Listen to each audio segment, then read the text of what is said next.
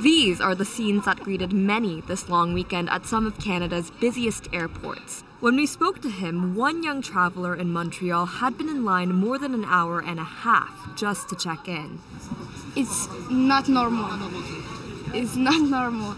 And this woman had been stuck here for more than 20 hours because of a missed connection. There were no connecting flights, there were no hotel rooms. I've been in line until 4 a.m. to get another boarding pass. With Canada Day and school vacations colliding, it's a monster travel weekend. One putting extra strain on already overburdened airlines and airports dealing with major staffing issues, all leading to hundreds of flight cancellations or delays, baggage woes, and long, long lines.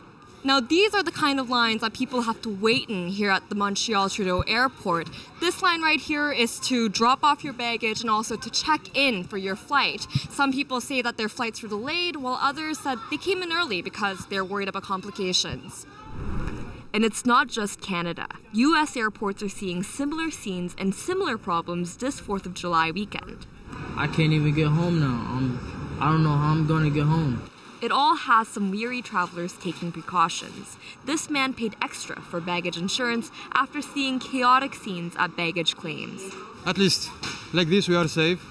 There is no steal. There is no miss of our baggage. That's it.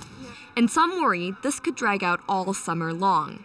I see no future this summer with it getting any better, and I'm hearing from many people that they may just, if they don't have plans yet, if they haven't purchased tickets yet, maybe take a second thought and wait till next summer. But if you do choose to travel, the advice is accept it may not be a smooth experience. I think that we've all cried at least at one point. And to pack your patience. Jennifer Yoon, CBC News, Montreal.